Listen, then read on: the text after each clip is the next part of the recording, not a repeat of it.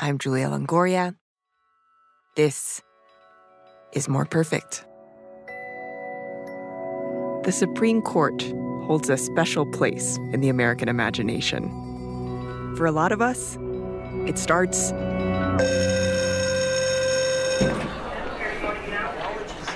in high school. Okay. If you feel all right, yell east, hey,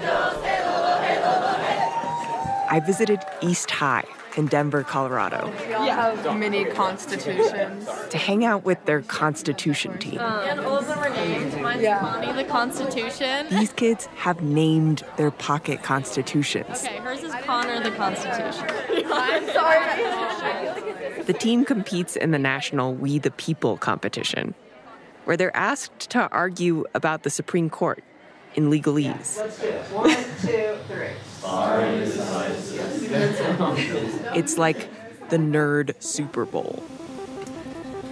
You may begin. In the 1803 case of Marbury v. Madison, the Supreme Court proclaimed it is emphatically the... I know this because I, too, was this cool in high school. So the supreme law of the land, they are not higher law. Okay, great. My Constitution team, from an all-girls Catholic school in Miami, Florida, we were good. We made it all the way to nationals. And just like the Supreme Court, we had our minds focused on the 4,543 words of our pocket constitutions. What is joy for the high school nerd, if not something to memorize? An ideal of justice to fall in love with.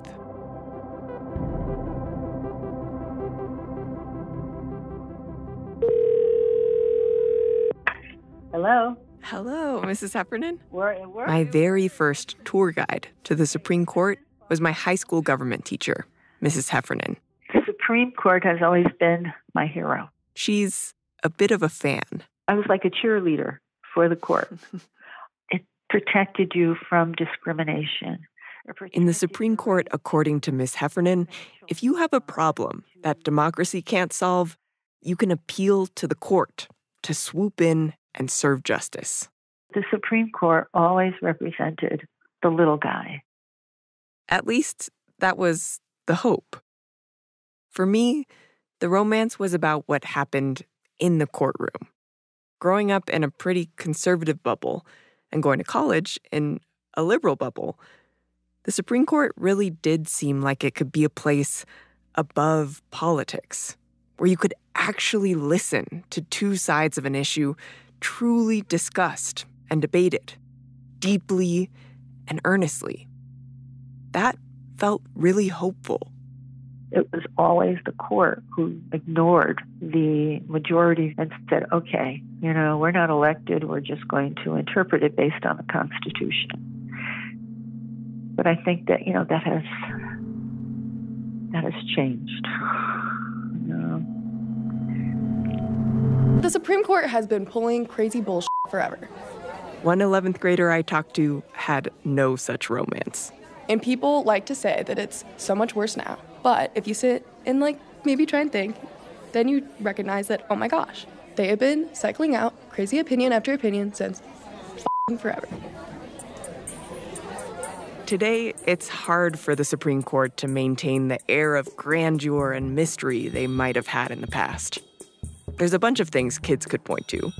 My favorite is that one time, early in the global pandemic, when the Supreme Court tried working from home. What the FCC has said is that when the subject matter of the call ranges to the topics, then the call is transformed. Someone, maybe a justice, forgot to press mute while flushing the toilet during a live-streamed oral argument.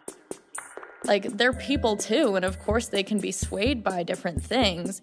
And then somebody leaked a draft of one of the most polarizing opinions in recent history. I think the media coverage on Roe v. Wade made me, pay more attention to the courts and their decisions on a bunch of different cases. Take a look for a moment at this 8-foot security fencing gone up all around the court. Same kind of fencing put up around the Capitol after January 6th. It's a sign of how deep and sharp the divisions in this country are that have been deepened. While we grown-ups are compelled to make up our minds about the Supreme Court in this moment, they're either restoring justice or destroying America. High schoolers, these rough drafts of human beings, are still just trying to figure out what they believe. What do you think of the Supreme Court? I think there's definitely flaws. I do not think that people that are not elected by citizens should make decisions for citizens. Oh, but if they're elected, then that would make them pretty political. So I just realized that. Yeah. Today, it seems strange to me that, like, these 9 people go up and decide what is and what isn't not just constitutional, but, like, right and just. So this season of More Perfect, we're taking a cue from the high schoolers, and we're questioning everything. The Honorable, the Chief Justice and the Associate Justices of the Supreme Court of the United States. Oh, yay, oh, yay, oh, yay. What is the Supreme Court for? Who is it for? Is it a place above politics where you can get a fair hearing? The number one thing for me was just how warm and respectful the people were, whether they agreed with you or didn't. Or is it an anti-democratic branch of government that needs to be tamed? Will this institution survive the stench that this creates in the public perception?